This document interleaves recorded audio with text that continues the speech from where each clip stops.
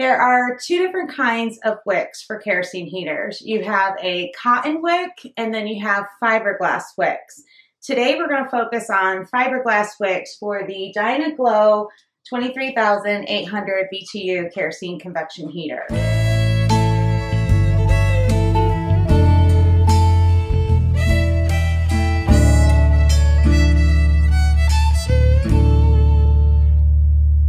Hello 2023, this is my first video of the year and I am so excited to see y'all right here on American Backroad Homestead. If you're new here to the channel and you love our videos, make sure you take a second and hit the subscribe button for us. We have so much in store for 2023 for our Learn More, Do More, Be More community. Let's get started. The Dyna Glo 23,800 BTU kerosene convection heater actually requires something that's called a fiberglass wick. In order to get to the wick, you're going to need to unbolt these two big bolts that are on each side of the heater. There's one here, and then there's one here on the other side. I'm notorious for losing bolts, so I'm actually just going to slide these in my pocket here. Once you have the bolts off, you can then just simply lift the cage off of your unit. So as you can see, this is a highly used wick that's in here. I'm actually going to pop this piece off so you can see it a little better. Every kerosene model requires a wick. The wick itself, okay, is basically broken down into two parts. The top portion is the fiberglass portion, and that is the part that's used for maintaining the flame burning, okay? And the bottom portion here, this is all cotton, and that serves the purpose of soaking up the kerosene into your wick. Model number WK95C8B requires wick model number RW16CP. This is the exact wick that belongs in this heater. While you can find different off-brands and stuff, it's always best that you make sure that you check the package and make sure, absolute certainty, that it is going to fit in your heater. You can't just take any old wick and throw it into a kerosene heater. It won't work properly. The really cool thing about the Dyna Glo brand wicks is that if you turn the package over, you'll also see an entire list of all the models of kerosene heaters that this particular wick will fit in. It comes with the little igniter for your kerosene heater. It's going to be in a little package just like that. Now, the igniter, while we have this torn down to this portion, is located right here. I call it a little glow plug. The easiest way to know if your glow plug is working is to test it. My wick is all the way down, so I know I'm not going to accidentally light this. Push the button. If there's no glow, that means your igniter is compromised and you'll need to replace it. If you have a glow, it's working just fine. You don't just pull it out. It's kind of like a little push mechanism. You're going to push it in, turn it, and then it will slide right out for you. And the same thing with putting it in. You're going to push it in and then turn it. It's got a little tiny spring mechanism in there, and that's what's kind of holding it in place with this. You're going to get the pin in the slot there. I get this question a lot with these kerosene heaters. Can I interchange a cotton wick and fiberglass wick? The short answer for that question is no. And the reason for that is that the manufacturer designed the kerosene heater to specifically use a certain type of wick. If you were to put a cotton wick in here, you are going to potentially create a pretty dangerous situation because cotton wicks burn down extremely fast compared to a fiberglass wick.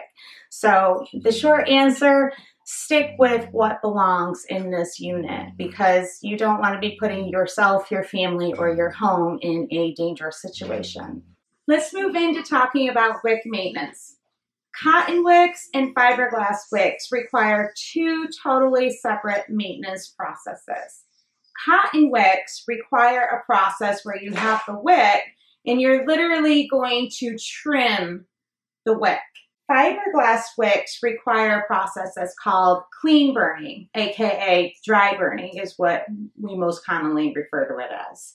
I actually have a heater right now that's about to do the whole dry burning process.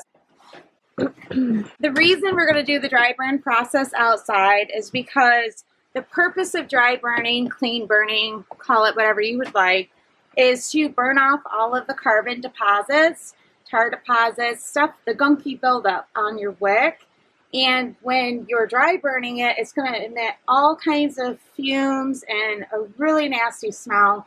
You really don't want to be breathing it in. And just to let you know, the manufacturer's instructions actually tell you to specifically dry burn outside. We're going to let this burn down so that the flame is basically going completely out. Okay, so our dry burn process is actually almost complete. Once the flame is out, I want to make sure that I come over and flip the emergency shutoff switch.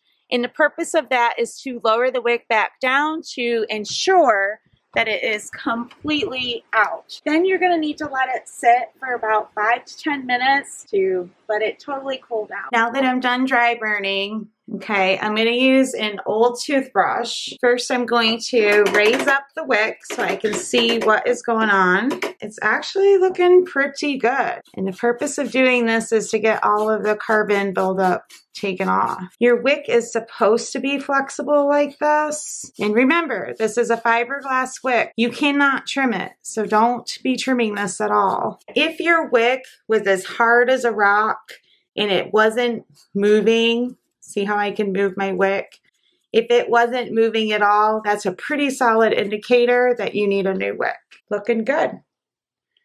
The most common question that I get on the channel regarding kerosene heaters is, how long can you get a wick to last? This is really dependent on 3 different things. How well your wick has been maintained throughout a season, and what kind of fuel you're using in your kerosene heater, and lastly, how often are you really using your kerosene heater? How often you maintain your wick. If you let your wick go so long without maintaining it, you'll basically create such a carbon buildup on it that it's toast. Your wick is toast at that point, and then you'll have no choice but to replace the wick. If you are using dyed kerosene has extremely high amounts of sulfur in that kerosene, and sulfur when burned creates ridiculous amounts of carbon deposits on your wick. And thirdly, if you are not using your kerosene heater as a primary heat source and only backup, that means you're going to be able to get your wick to last a whole lot longer compared to somebody that is using it every day as a primary source. So lots of factors that actually go into answering that question. The last big question I'm going to really hit on is, where can you buy kerosene wicks, and how much are they really ranging? Kerosene wicks are sold at numerous stores. I'm going to post a list right here on the video for you. You can find them at Menards, Tractor Supply, Lowe's, Home Depot, Amazon. Amazon is even a big one that carries them. And prices are going to range anywhere. This is average now. It really depends on where you live and what's available, what's in demand, what's not. Prices range typically between $10 to $25 per wick. And another thing you're going to want to check too is the price is going to vary also depending on if that igniter is included with your wick or not. So that's another varying, factor with price.